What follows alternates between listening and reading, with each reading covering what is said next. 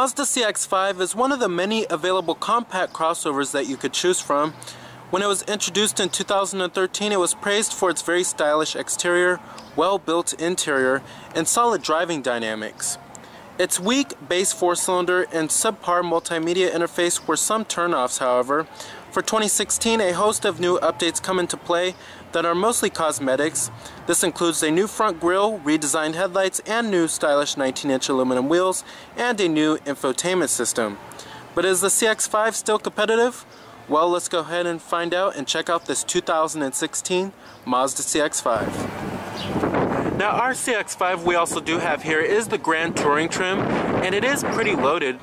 It comes with a full-on leather interior, LED headlights, and LED daytime running lights. But pretty much the only package that this one lacks is the iActive Sense package. Now, it is the crystal white pearl exterior color with smart key access on the driver's door and the front passenger door.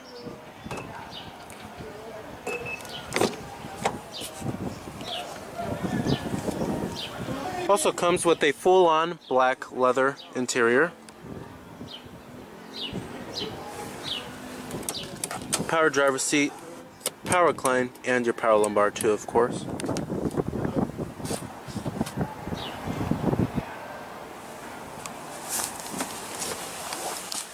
Now, stepping inside, the step-in height is fairly low, what you would expect out of a compact crossover. And the biggest change on the interior is certainly the main center stack and the new controls, as well as the new infotainment system, and then also the controls for the infotainment system too. Otherwise, if you do look at the rest of the interior, it does look very similar to the 2015 models. Now, you do have push button start. Just put your foot on the brake and hit the button to start, of course. And what you're hearing there is a 2.5 liter inline 4-cylinder with the Mazda's SkyActiv technology. Full leather wrapped steering wheel. I have to say that the steering wheel rim is just right. It's not too thin or too thick. Coming to your transmission, you have the 6-speed automatic with manual shiftability. No paddle shifters here, however. But you do have a sport mode, and basically that's going to tighten up the steering as well as change the throttle response a little bit. Putting the vehicle into reverse displays your rear view camera with guidance lines. No trajectory here, however. And I'm going to go ahead and turn on the lights. You also do have fog lights and the hazards. Automatic driver's side window. Let's go ahead and pop up the hood, check out the engine bay. Heated exterior mirrors with LED turn signal indicators. And we also do have blind spot detection.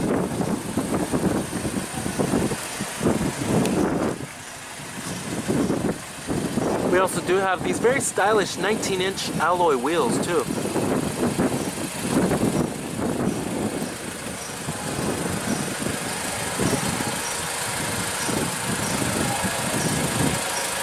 LED headlights with LED daytime running lights. Then you have your fog lights right there.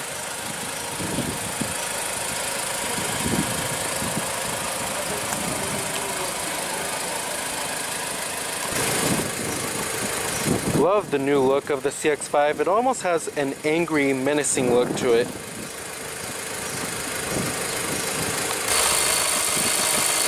Now, under the hood here, we have one of the most fuel-efficient 4-cylinder engines in the class. It's a 2.5 liter inline 4-cylinder with Mazda's famous SkyActiv technology. It produces 184 horsepower at 5,700 RPM and 185 pound-feet of torque at 3,250 RPM, with EPA estimates being a very good 26 in the city and 33 on the highway with the 6-speed automatic. Now, if you do get the CX-5 with a 2-liter 4-cylinder, which is the base powertrain, which is the one that you want to avoid, most CX-5s are going to come with this 2.5 liter 4-cylinder. The 2-liter 4-cylinder Gets 35 mpg on the highway and 26 in the city. Now a 6-speed manual transmission is standard while a 6-speed automatic is optional, and then it is front wheel drive while all-wheel drive is optional too. Overall, you will find that this powertrain is very potent yet reasonably fuel efficient too. Certainly one of the best powertrains in the class. Now, competitors of the CX-5, you have the vehicles in the compact crossover category. This includes the likes of the Ford Escape, Nissan Rogue, Jeep Cherokee, as well as the Honda CR-V and the Chevrolet Equinox. Now, pricing of the vehicle starts at the Sport model, which starts at $21,795. The Touring starts at $25,215, and then the Grand Touring starts at $28,220.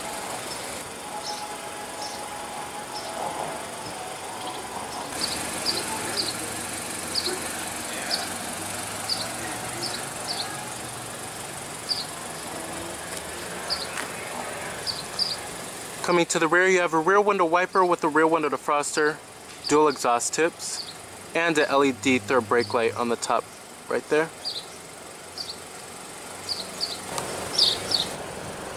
Very stylish.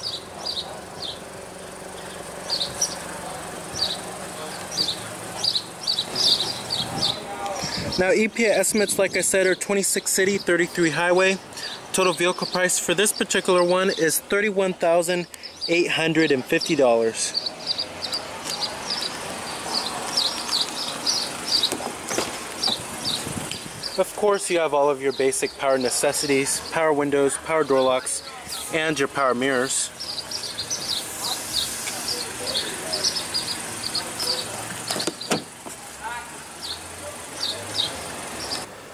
And let's go ahead and rev it up.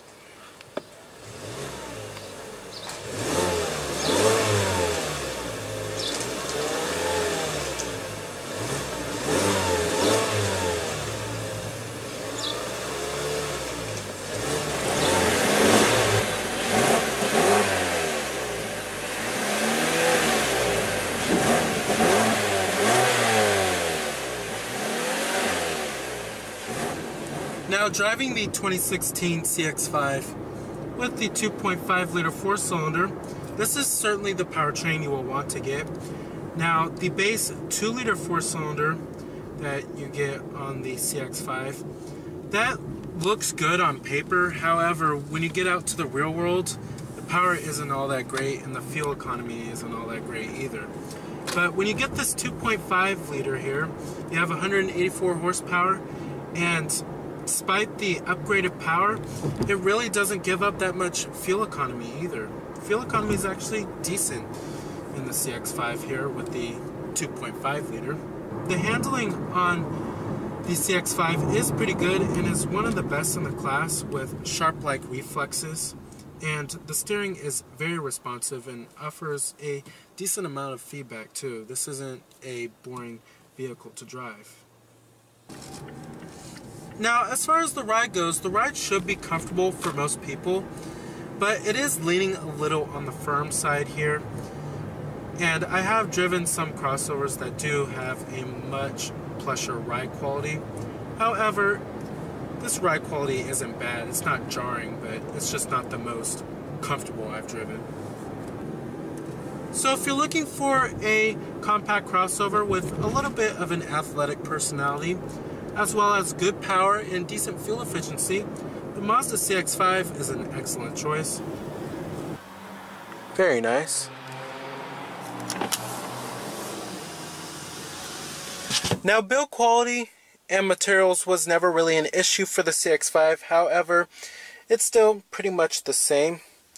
And you have nice soft touch materials up here on the upper door panel. Mid door panel is nice soft touch, as well as the armrest.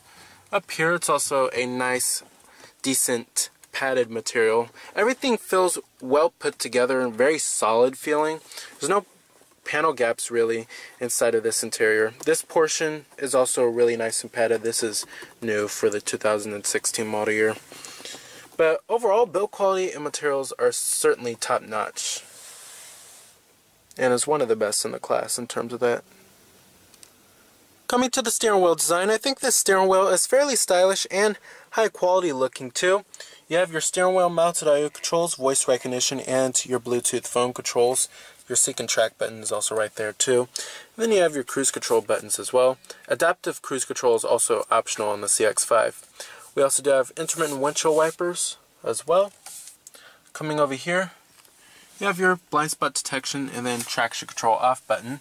As far as visibility goes in the CX-5, it's actually decent, but it's certainly not best in class.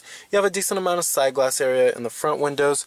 Outward visibility is actually pretty good, but when you get to rearward visibility, it's a little bit limited due to that really small little rear window. And then seeing out of the back is kind of hard too. Not the best when it comes to rearward visibility. I say the Honda CR-V is one of the best vehicles in the compact crossover class in terms of visibility. Coming up here, you have your auto-dimming rearview mirror with garage home link. And then your sunroof with your sunroof controls. And then you also do have your sunglass container as well. Interior illumination lighting. Headliner's actually kind of cheap. It can feel. I'm actually kind of surprised by this. This is actually kind of cheap feeling. Feels like cardboard. Coming down here, you do have an SD card slot as well as a little storage cubby.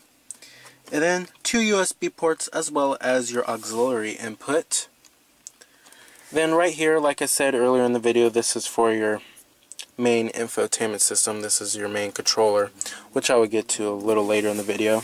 You do have your cup holders, and then a nice squishy armrest for the center console lid. Decent amount of center console storage, and then you have a little tray right here, and then you have a 12-volt power outlet down there. Coming to the climate controls, it's actually pretty easy to figure out overall, and they've been redesigned for the 2016 model year. Looks quite different from the 2015. But you do have dual zone automatic climate control. You have your temperatures right here, fan speeds, front window defroster, rear window defroster, and then your different modes. Pretty easy to figure out.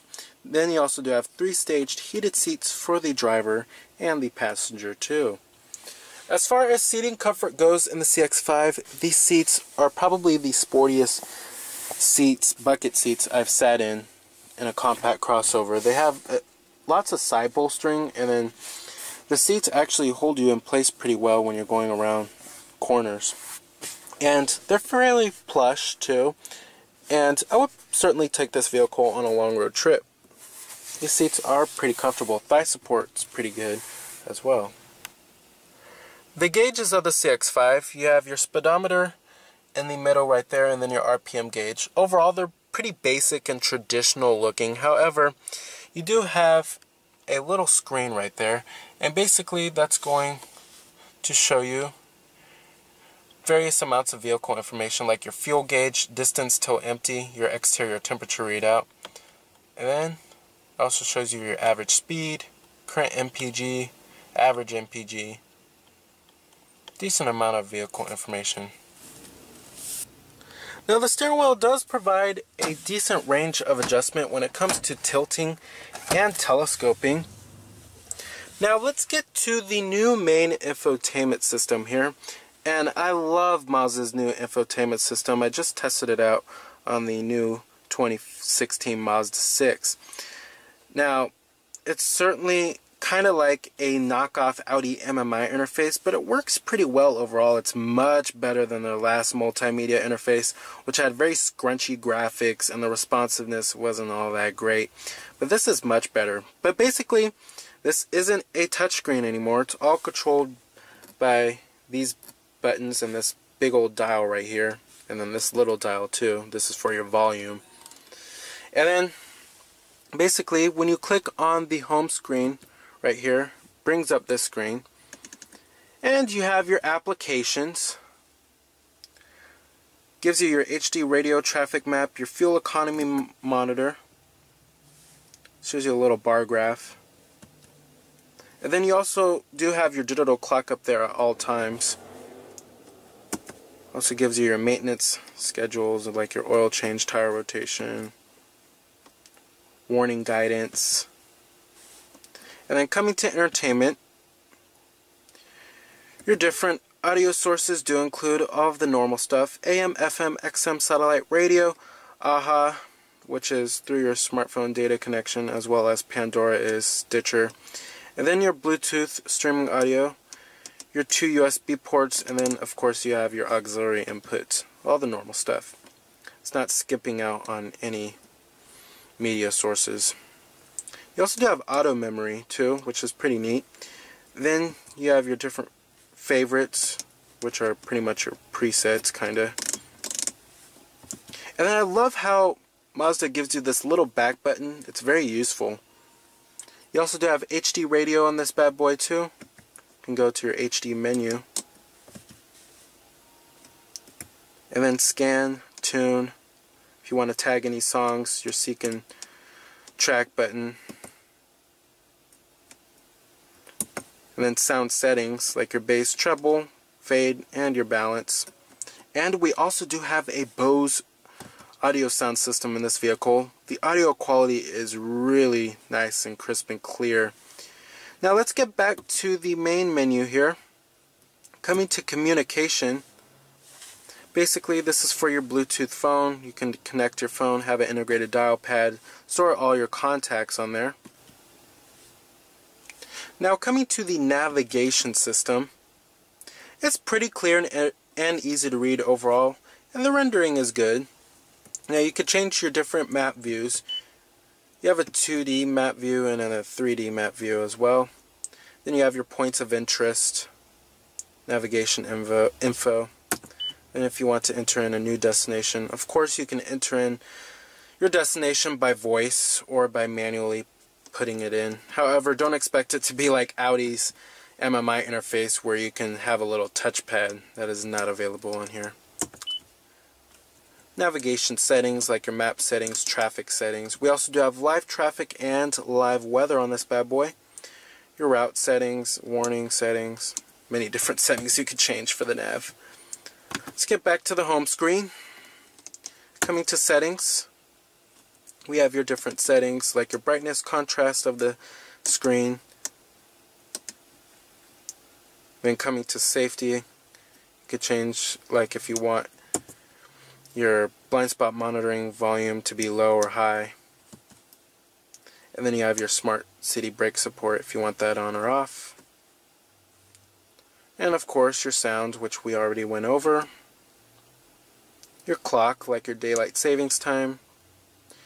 Different time format if you want it in 12 hours or 24 hours. Your vehicle settings, like your rain sensing windshield wiper, turn signals, lighting, door locks. Your different Bluetooth devices which are connected. Then other system settings like the temperature if you want it in Celsius or Fahrenheit, your different language. Then your distance if you want it in kilometers or miles. Overall, that's where you will find all your settings. Overall, love the new infotainment system here. The rendering, the graphics is just really nice, and then it's a much better infotainment system than what you will find on the 2015 model year. Alright, and let's go ahead and shut down the CX-5. Let's go ahead and check out the rest of the vehicle and check out the cargo space as well as the rear seat passenger space.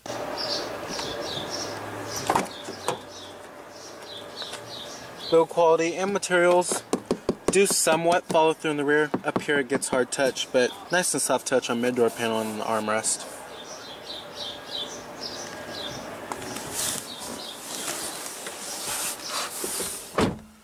Overall, sitting back here, you will find it to be decently roomy, and the headroom is actually pretty generous too.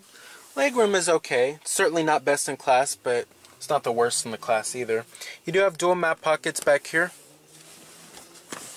and then cup holders with the rear center armrest. What I'm really surprised to not find back here is rear air vents or any kind of power outlet. But overall, the seats themselves are really comfortable, very supportive. Thigh support is excellent. Certainly would take this vehicle on a long road trip back here or in the front passenger. I'm also actually surprised to find out that we do not have a power tailgate. Most vehicles in this class for about $31,000 will offer a power tailgate. Now the rear seats do fold down, and to fold them down, just do that. Very easy to do, very simple. And then you also do have a 12-volt power outlet. And then back here you will find a decent amount of cargo capacity, but certainly the best one in the class if you're looking for the most cargo capacity is the Honda CR-V. And then you also do have a little light back here too.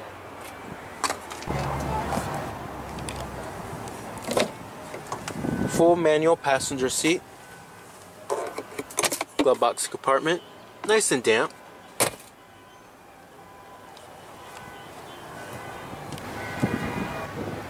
So with its slick infotainment system, its very stylish and aggressive exterior design, as well as its nimble handling, make the 2016 Mazda CX-5 an excellent choice for a compact crossover. So remember that this is Cameron Birch from Cameron's Car Reviews.